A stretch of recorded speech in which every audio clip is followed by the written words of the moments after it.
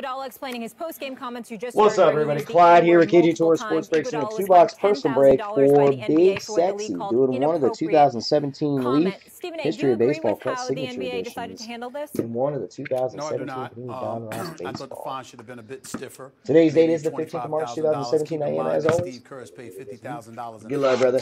This season. On 2 occasions, $25,000 fines he incurred because of there was a Jamal Murray rookie, and there was George was fined not a Fernando $15,000 for kicking a game ball. And so when you look at it both, from that neither one of the guys are in the room. you know, you just say to yourself, but I can let you know if they want one. You're talking about protecting officials, but you're also talking about the integrity of the game. Yeah, Henry Ellenson, I think he said, would be, he's a good long game guy. Needs a couple years to develop. I mean, those autos are super fucking rare. Their competency at the job, and in some situations where, you know, more incendiary comments are thought about or made, they have what their intent is. Karl Anthony Towns rookie autos and that stuff. There is when you echo those words, autos of when you appear to all the big rookies. Plus you have what's his face, fucking McJesus of basketball right now. You invoke words like masculine, slavery, and all of this other stuff. The fact of the matter is that impugns the integrity of the National Basketball Association, and as a participant and employee. All right, here we go. Good luck, Justin Verlander, pink say, wait a minute. We did not warrant that. We did not deserve Mike Trout variation. Really, that's the hard one to find. Really crossed the line. Let's also remember that. No, not Ben Simmons. Because the rookie from 2 years ago. The homosexual community, the gay community. I'm sorry. Nice Trout variation, bro. You know, that's a really hard one to find. Because Kobe Bryant said something. Bryce Harper, gold. There's gold in that there, Harper, number to 99. He felt that he deserved. Kobe Bryant Freddie Freeman, incurred the kid. $100,000 fine. And so when you look at it from that perspective, Ben Simmons doesn't have autos. The NBA is saying we're going to protect our league at all costs. This is a form of protection.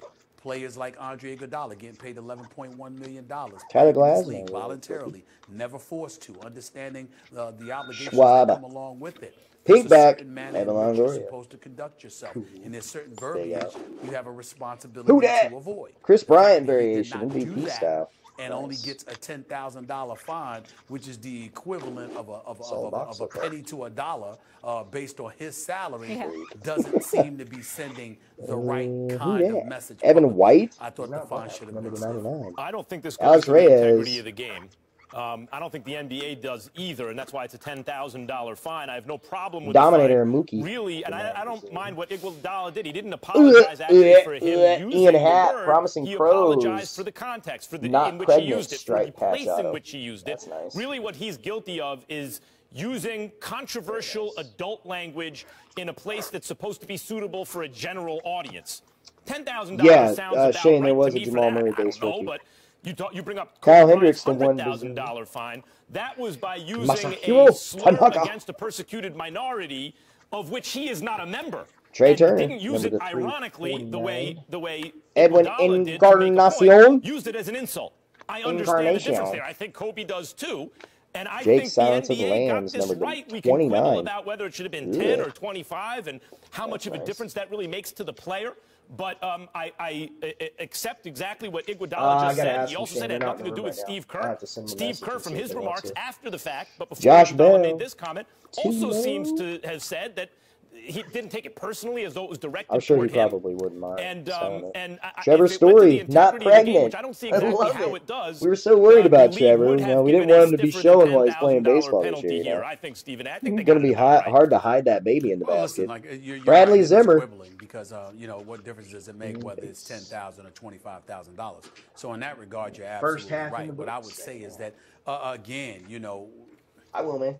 I actually thought of you when that are card came out. a black man, I'll show it to you here in a second. And you hear, they're sexy if you're cards, listening man. to me, Super you hear sexy. the words race or racism involved, definitely and slavery and things of that nature. They all look like freaking super All I can say is that people, it needs to count. It's a cool look. It needs to be something that you like can attach to it and say, you know, that's legitimate. That's significant. You know, and so when you're Andre Iguodala, as smart as he is, as accomplished as he is, as thoughtful as he is, and you make those comments, and yeah, it may have been misconstrued as being a shot at Steve Kerr, but that was his fault, not mine or anybody else's, because of the context in which he used it and the time and place in which he chose to make those statements. He could have also been talking about the NBA because of their scheduling. Well, like Mark Cuban and others have pointed out to these players on many occasions. You know what? You don't just walk into an arena and play the game. First of all, the arena has to be available. It's used for other venues. It's used as a venue for other activities, other things that are other events that take place. The lights have to be paid. You know, other folks have to be concessions and beyond maintenance workers. Everybody. It's more that goes into it. I'm quite sure that NBA will address this by extending the season. But if they had their brothers and there was a way to everything will look like super fractors. Regular base cards could get their rest will all be super fractors, and then the 101 super fractors would just be a regular base card. It's not something that's simple. Just and flip it would the strip, be nice right? if players would take that into consideration and consider the jobs, the obligations, the responsibilities. Yeah, I dig him, Shane. I can't lie. I did on a a box lesser level than them. But just I got a Ben Simmons base rookie, and the Ben Simmons base rookies are selling for like 100 bones. Just thinking about themselves when they make those kind of statements. Stephen A., I want to stay with the Warriors, but get to another topic here. So Steph Curry might have led all scorers with 29 points on his 29th birthday, but the Warriors had to rally from a 12-point deficit in the fourth quarter Second against half of the your box, 76ers big, slutty, sexy. That is not hung like a 500. fucking Steph was asked mouse. before the game if he was Freddie concerned Freeman about gold his in squad 99. That's after nice. losing Kevin Durant. Freddie Freeman. He said, there's been no panic in our locker room or around our team. We know who we are. We know what we're capable of. Ohio the State's ultimate goal is winning a championship, go Kentucky. and you're not going to do that in game 65 or 67 the or Chicken whatnot. Man So it's not going to get wrapped up in what we think is a normal NBA experience. Max, do you believe Curry? Come on, One Direction. I do, because Andrew Benintendi. I do believe he's not stressing it right now. But I and signature series, Jose De Leon. The Warriors recently, when KD went down, they look ordinary, and partly that's because Steph and Clay went cold. And if these guys are going that cold for that long, that means it could potentially happen in a playoff series. And if that happens, they can lose a playoff series and not get to the finals. So he should be concerned about it. But the reason I believe he's not Stephen A. is the same reason I see him sometimes play nonchalantly in the fourth quarter of Game 7 of the finals and turn the ball over with a pass. Steph Curry's attitude is the attitude of a great shooter. He has to have the utmost confidence that it's going to go in. If he gets cold for a while, he's still shooting it. Eventually, it'll go in. That seems to be his attitude. That's why I believe him when he says he's not anxious about it. But as a fan watching, I am, and I think he should be too. That piece of that guy.